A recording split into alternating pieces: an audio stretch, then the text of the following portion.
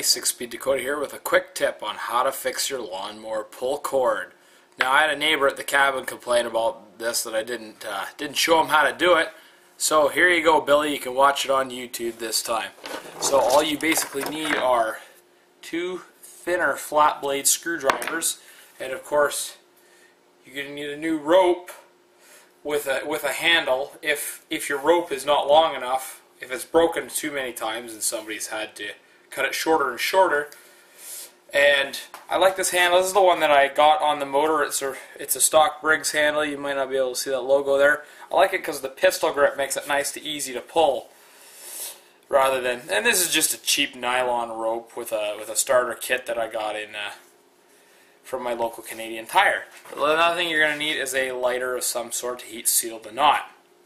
So, starting out here,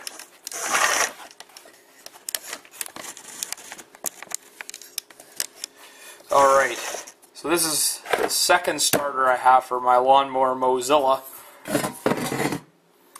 because the first one, the spring broke inside there. So now, you see this bolt here, you don't want to take this out because this piece will come off and the spring inside there will just go spring, and yeah, you need a lot of patience to rewind that spring.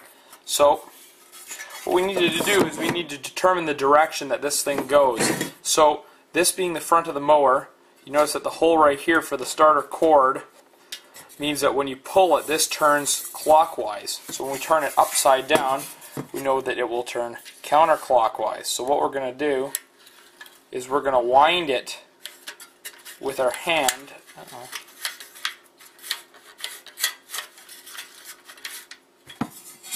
Every so often you can stop, stab a screwdriver through it to hold it in place.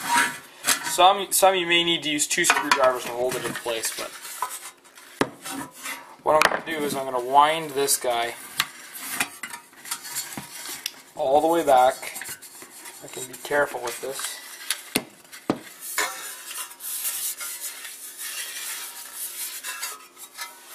Whatever you do, once you get to the end and you'll feel it stop, do not force it any further.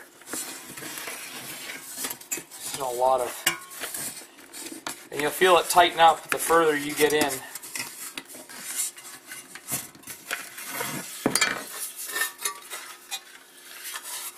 The reason you want it wound all the way back so that the cord retracts all the way in. So now I can feel it stop. I don't want to go any further than that, or I could break the spring inside. Now if we look, so I'm going to take one of my screwdrivers, stick it through here to hold it in place. Stay. Okay, so notice that this part right here is where the rope needs to be tied. So what we're going to do is we're going to spin that around till it meets with this point right here.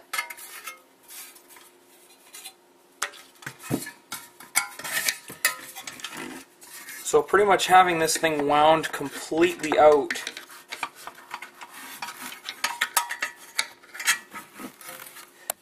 we'll set it up perfectly,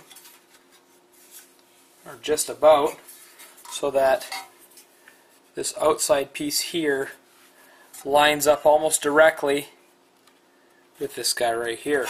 So now what we'll do is we'll take the end of the rope, feed it through the hole. I apologize if you can't see this very well.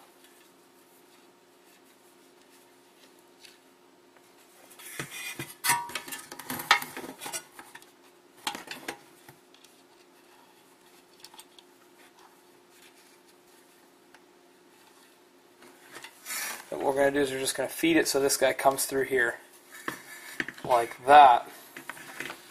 So we're going to pull some rope through like this.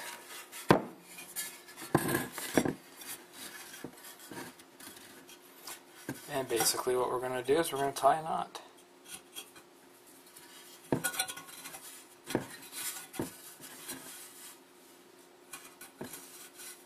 And I'm going to double knot that one to be just as confident that this isn't going to fall apart again.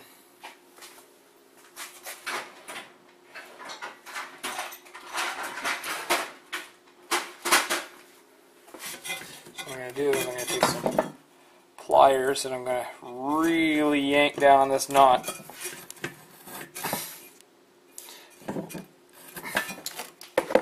So now what I'm going to do is I'm going to pull the cord through and make sure that this guy here can sit in this little area here. So notice my screwdriver is actually holding this piece here steady at full extension. Now what I'm going to do is I'm going to use my lighter and I'm going to heat this knot just like baking until it turns a bit of a golden brown and you start to see the nylon melt a little bit. This is called heat sealing the knot. And my lighter sucks.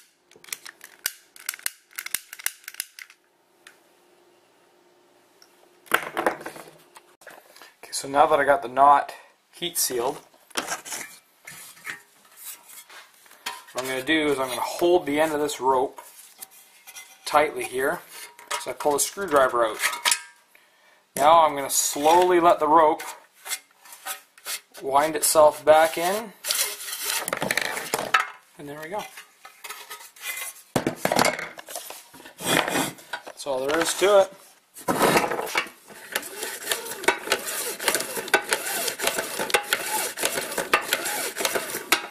Look underneath. So I pull the cam action works.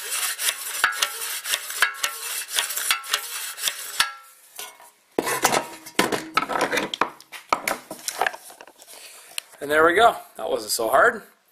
It's an easy job, easy fix, and if you need some more rope, you should be able to get it at your local hardware store.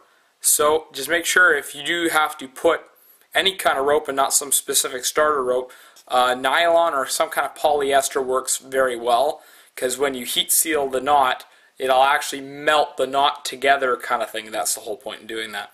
So this thing's ready to cut some more grass. Alright, thanks for watching everybody.